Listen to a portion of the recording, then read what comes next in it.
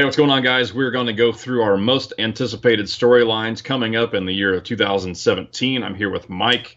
What's the storyline that you're looking forward to the most coming up in the new year? Yeah, so mine is it's obviously related to Raw, and it seems like over the past month or two, they have been teasing the reunion of the Shield more now than ever, as Hmm. all three guys are faces at the moment. You see tension over with Dean Ambrose on SmackDown. People are talking about wanting to leave Raw and go to SmackDown. Guys like Sami Zayn, who knows now what's going on there. Um, Yeah. but they triple powerbomb AJ Styles at Survivor Series. The friction between Rollins and Reigns is gone. They're tagging together. They're getting along.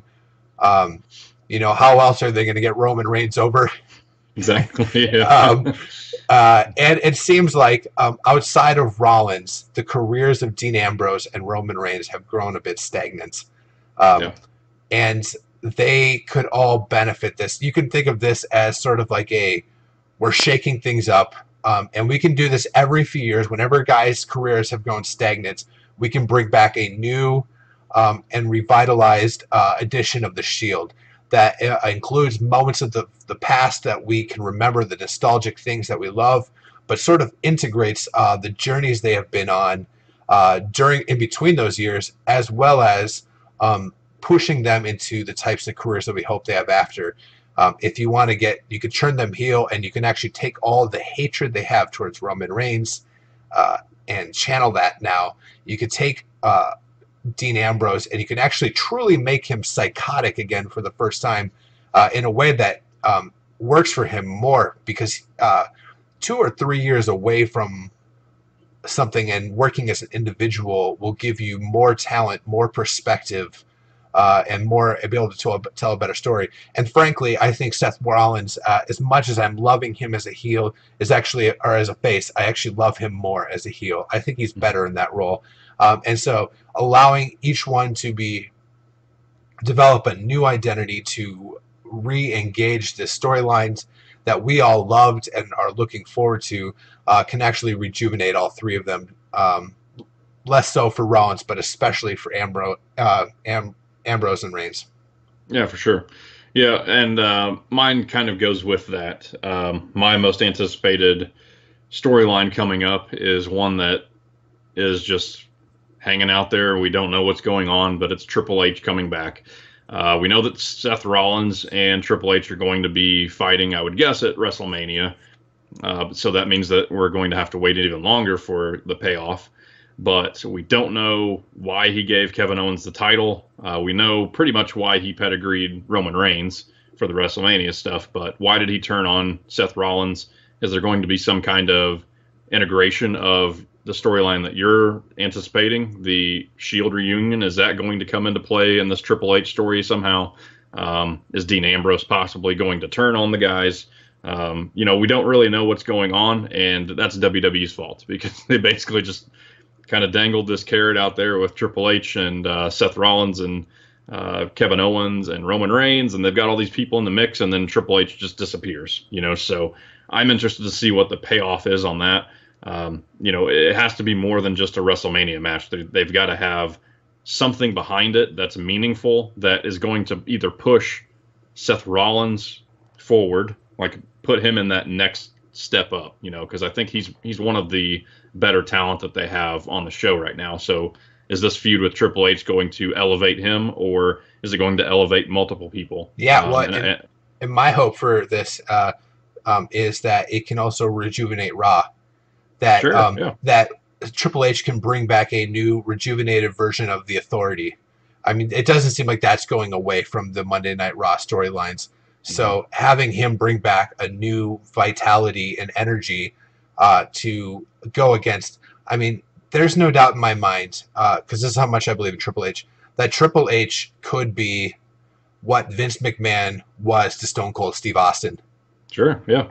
And if you take a guy like Seth Rollins, that Seth Rollins, I think, has that a very similar talent as Stone Cold Steve Austin. And I know that's saying a lot because, Stone Cold is, one of the true greats of all time. If there's a Mount Rushmore, he's on it.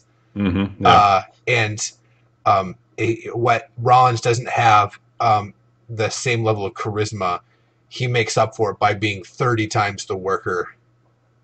And Hmm. I look forward to seeing what Triple H does with that. Yeah, and Triple H has been involved in so many stables over his career. He's been on his own, but he's been in the corporation. He's been in DX, of course. He's been in Evolution. And I think it would be really cool if they did something where they got all of the Shield members together, and Triple H had his group of people as well. Like maybe he's in charge of the club or something like Yeah. that. Well, they kind of Um, tease that with Braun.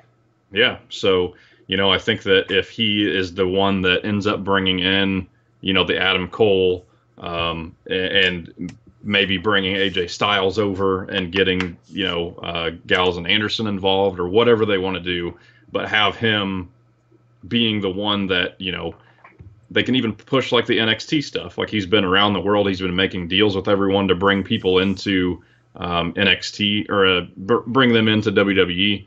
And he's the one that told them all like he wanted to bring the entire club in so that they could dominate the WWE, something like that. Yeah. And then with all of the stuff with Reigns and Rollins, like it can be personal, and at the same time you have two stables that are going after each other, and that can last for however long. So just off the top of my head, that would be something that they could do that would be cool. Yep. You get the Shield back together, which everyone would love, and then you have the heel stable as well, and they're going to be butting heads for however long, and then it's just you need to make sure that all the other people aren't left in the dust. You have to do something with them as well. So. Third storyline, when Roman Reigns finally crushes the career of Braun Strowman, Braun Strowman starts the new version of the Rosebuds. Exactly. Yeah, he'll have to go to sensitivity training. He'll actually write poetry or whatever. So, yeah. He'll probably get a phone call from Adam Rose, saying what's up from the Indies, and maybe he'll go back over to the Wyatts where him and Rowan tag team. Yeah, there was something on Twitter that Adam Rose is coming back, so who knows? Great. But anyway, yeah, those are our most anticipated returns and storylines going to 2017 and what we want to see. So let us know what you guys want to see in the coming year, any storylines that you're looking forward to or people that may be coming back or anything like that. Let us know your thoughts on WWE and the future. Thank you guys so much for checking this out. We'll talk to you next time. Thanks.